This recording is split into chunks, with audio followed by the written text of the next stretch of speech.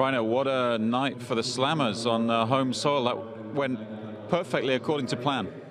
Yeah, it's like we were written it last night. No, it's great. Good to be here, to play at home, to get the first match under our belt. So now I think everybody's pretty close and it's going to get pretty exciting.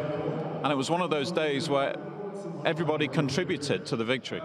Yeah, which is nice. I mean, Carlos played so far, he played great. I played a few games in the first match, so it was not easy for me to come out to finally play a match because everybody's now in the rhythm and I had to find it today. But it's good that I won my match and of course I'm happy to contribute to it. How much did you enjoy the format? You don't have much experience of IPTL, and it was high quality stuff against Gonzo. You played some good stuff, didn't he? You know, it's very exciting because you have to be every point. You have to be there. You can throw the disc, so you're going to lose eventually, even if you're 40-30 up, and the opponent gets 2 points. So you can never relax. Always, every point is exciting and very important. So that's a big difference. You have 20 seconds, so you're rushing from point to point till you get used to it.